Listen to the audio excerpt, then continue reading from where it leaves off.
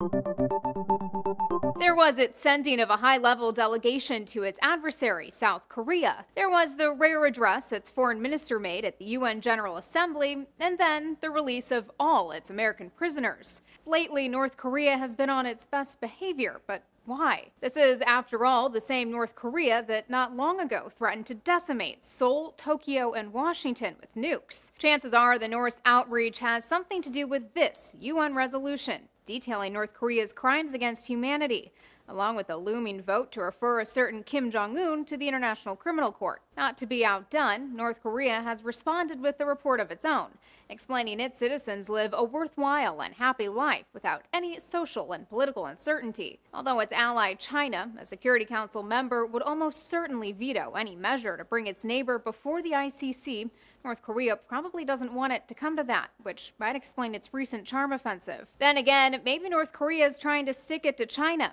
Consider the timing of the prisoner release, just a day before the APEC summit kicked off in Beijing. Foreign policy suggests that was no coincidence. A subtle diplomatic insult designed to steal attention from Beijing. Relations with China have been dicey ever since Kim executed his Beijing-friendly uncle last year. While in Beijing, President Obama is meeting with his Chinese counterpart Xi Jinping.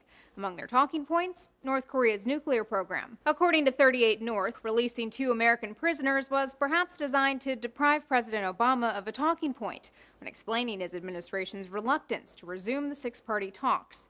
Six-party talks aimed at ending Pyongyang's nuclear program broke down in 2009 after North Korea launched a ballistic missile. The U.S. says it won't rejoin the talks unless North Korea first takes steps to dismantle its nuclear facilities. North Korea has shown no signs of doing so, but is calling for the U.S. to engage anyway. It doesn't sound like that's going to happen. President Obama recently dismissed the idea that the prisoner release could open the door to a new round of nuclear talks. For Newsy, I'm Elizabeth Hagedorn. Multiple sources, a broader view.